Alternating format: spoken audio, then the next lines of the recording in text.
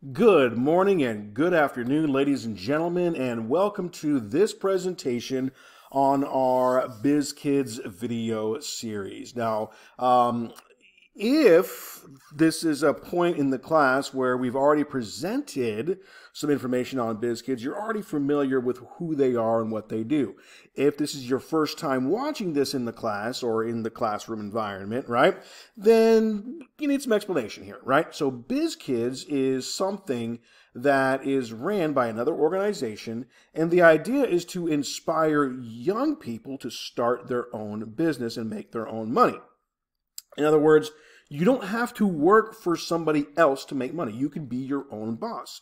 And there are very, very different advantages to do that. But along with those advantages, there are some responsibilities as well. Okay?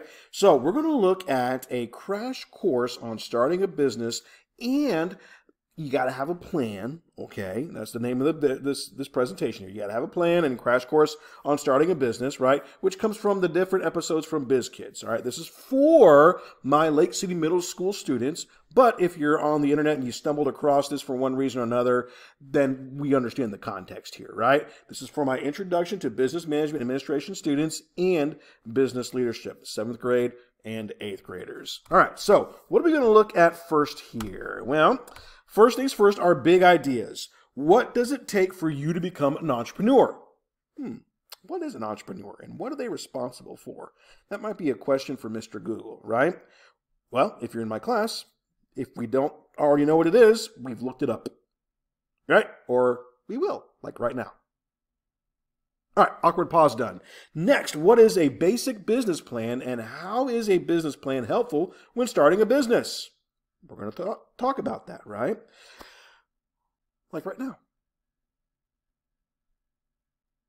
Awkward pause done. All right, so how does somebody start their own business? We're going to look at those concepts here in the videos. All right, so for my 7th graders, here are some things we need to think about when watching these videos. What are some terms or vocabulary words and concepts a young entrepreneur should be aware of?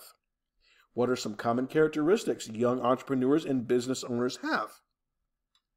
What are some responsibilities of young entrepreneurs and young business owners? All right. For my 8th graders, you're going to think about trends and issues a young business person or young entrepreneur should be aware of in regards to business opportunities. You're going to think, how might a young entrepreneur structure their business and how involved is it, right?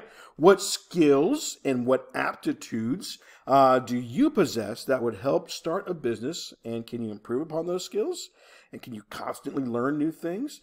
And what can you do to overcome monetary and financial problems in regard to running and operating a business? All right, so let's dive straight in here. The first thing we're going to watch is a video or a skit on, well, the Business Genie. Now, the Business Genie is not a product or a service. It is a skit. And the idea here is, well, you're going to see in a few moments. All right, so a couple things I want you to consider when watching this video. 1, how important is hard work and strong work ethic in regards to starting and running a business? Mr. C, what's work ethic? Well, that sounds like a great opportunity to look it up. All right, awkward pause coming in. 3, 2, 1. All right, end of our awkward pause. Now, thinking about successful entrepreneurs like Bill Gates, Steve Jobs, and Elon Musk, or Jeff Bezos, Bill Gates, Microsoft, right? Ooh, that's big. Steve Jobs, Apple, oh, that's big. Elon Musk, Tesla, and what's the Starship thing he runs, right? Exactly, okay? And then Jeff Bezos from Amazon. Oh, yeah, right? Those are some big entrepreneurs, right? Did they just kick back and make all their money from the get-go, or were they actively involved in their ventures? What did it take to get them started, all right? So we're going to start with the Business Genie, and I want you to consider those things, and I'll catch you on the flip side of this episode. I can't believe I found this really old lamp in my grandma's attic. Whoever rubbed my lamp is granted 1 wish. Okay, wow, I've always wanted, like, laser eyes, but I've also really wanted to fly, and I don't know which is gonna be cooler, so I'm gonna go with money. Are you sure? Yep. For my wish, I wish to be rich. Alakazam. What's this? Is this the information for my Swiss bank account?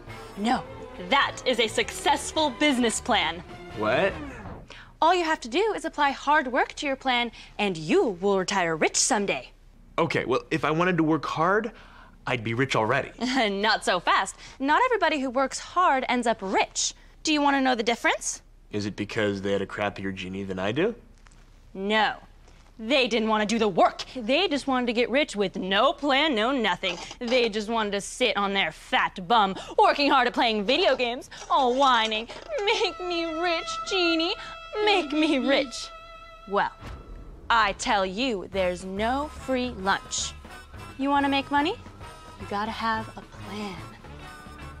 Okay, well, I guess I get that now, but whatever happened to 3 wishes? Budget cuts.